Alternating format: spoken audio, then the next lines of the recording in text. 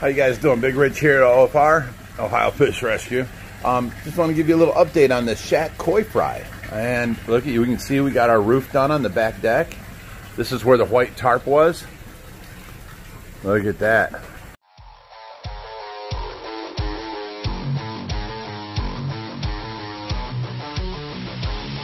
So, anyways, on the SHAQ koi, here is the pond outside. Let me see if I can switch the camera around front. There they all are. There's fry everywhere in here. And of course, you know, all kinds of moss and algae. It's been growing.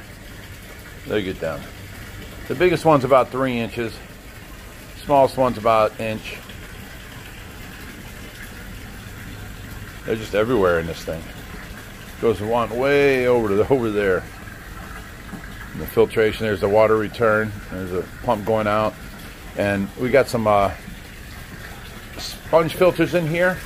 But what I did was I took a pump from this line here, put it inside of, let me see if I have any of this material over here. Ouch. Inside of 2 of these mats. Now these mats are about 1 inch thick, about 2 foot by 1 foot, and I put 2 of them together, put the pump inside of them, and then what I did was I took and put clamps all the way around it, holding the 2 together, so it couldn't suck in any babies. And that's what the pump motor is setting in. But I just threw some food in there and starting to get all the babies to come out. They hide inside of that algae down there, and sometimes you come out here, it looks like there's no fish in here whatsoever. And look at that big guy there darting around. See how he went down right in the algae? He's trying to hide down in there. He's actually picking up food off the top of it.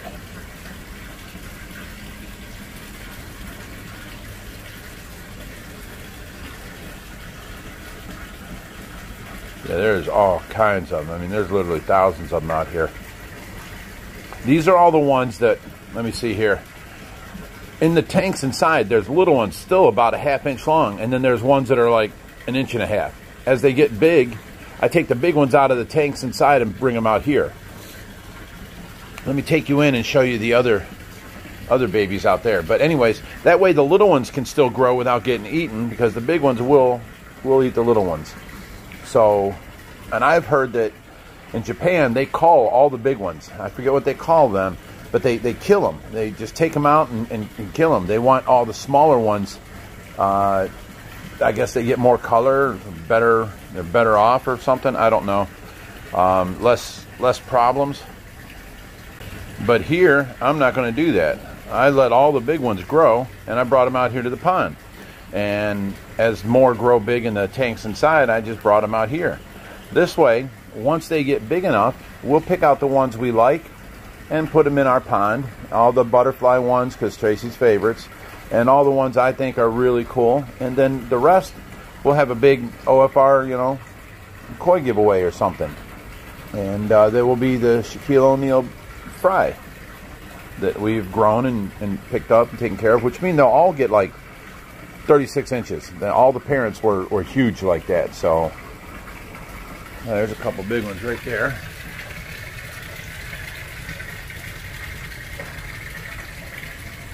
They're about 4 inches. So the smallest ones in here are about 1 inch. The biggest ones are about 4 inches.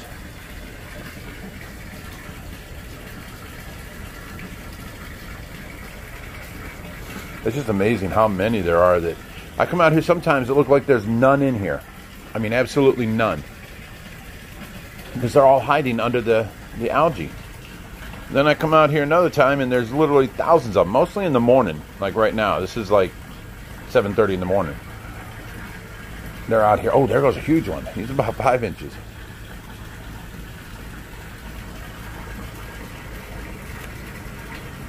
So, yeah, come out here in the mornings and they're out here all over, and then, you know, that makes sense because that's when I feed them, every morning like that.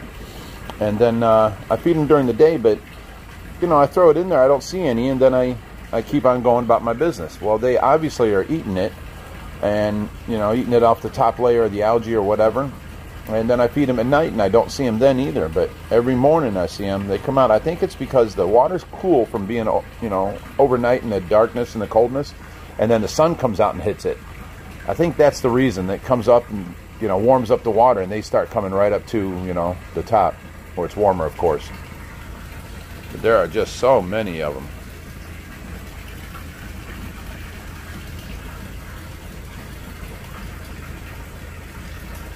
Now I figure I'd do what Josh does, give you a little update. Look at.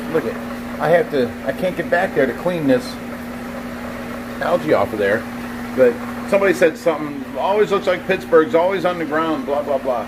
Well, he's actually not. He's always up and going. It just that the couple times that Joshy has videoed him, he was sitting on the ground. Even the plants are growing amazingly in here. They're just all over the place. He's doing great. Even the ones back there. Look at that. They're all reaching for the light. That's nice. What's up, Pittsburgh? Hi, buddy.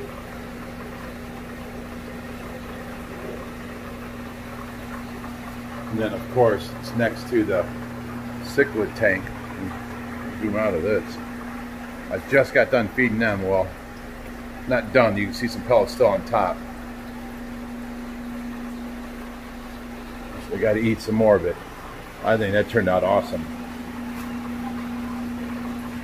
But anyways, let's go back here, and I'll show you about the more baby shack kois. Behind this door. Oh, for some reason the light ain't on. Okay, but in here, see how they're a lot smaller? Some are as big as an inch, some are still only a ½ inch. There's 3 tankfuls here. And these are the tiny guys that I didn't want to put in outside.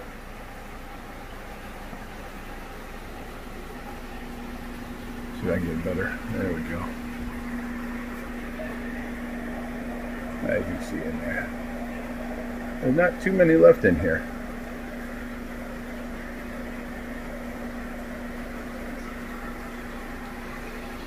But when we walk through here, oh, look at that big one. Told you there was some 4 inches, 5 inches in here. Oh yeah, he's huge compared to the rest. I've still got ones that are like 3/4 of an inch inside, and he's going on 5 inches. All brothers and sisters. Amazing how they grow differently. We got the filtration over there. Look at that. Let me zoom in on them. There you go. That's a better look. And these are all the Shaquille O'Neal babies. It's crazy how they grow so many different sizes from the same batch of eggs.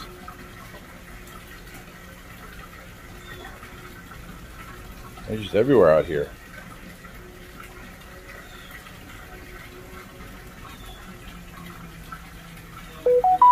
We took and screened a lot of this algae out, so they don't have as many places to hide no more. It'll grow back. But it was so covered in algae you couldn't see any of the fish. I figured it was time. We took a net, very fine net, and put in there, and as you pulled up on the algae, you could see lumps where the fish were, and we got the fish out and back in the pond, and then we threw the algae away. Matter of fact, let me see if I can see. No, we already cleaned it up out here. But this is where we were throwing it, right there. And it was a huge pile. So Josh or Richie already cleaned it up. But yeah, this is amazing. I come out here every morning and feed them, and just I get amazed. Our pond's going to be full of 36-inch koi eventually. And what we'll do is we'll keep all the butterfly koi out of here.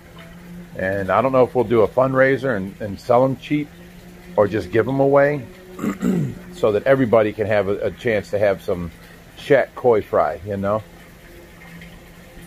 The last time we did a fundraiser, we got rid of a bunch of koi that were probably around a foot long for 10 bucks a piece. I mean, you can't beat that. And we raised enough money to actually pay for the rental of the mini excavator to dig the back pond out here where this is going now. Let me zoom out farther. So it's going to go from right where them chairs start, 40 foot this way, and then it's going to be 30 foot from forward to back and 4 foot deep. And I just talked to Tony Bennett from Youngstown's Ponds, Aquascape, and or what's he call himself? I forget. But you know, he gave me the price on the rocks at his cost, and you know, we're getting things together. We're going to start on this pond real soon. So, but right now let's concentrate on the SHAQ fry.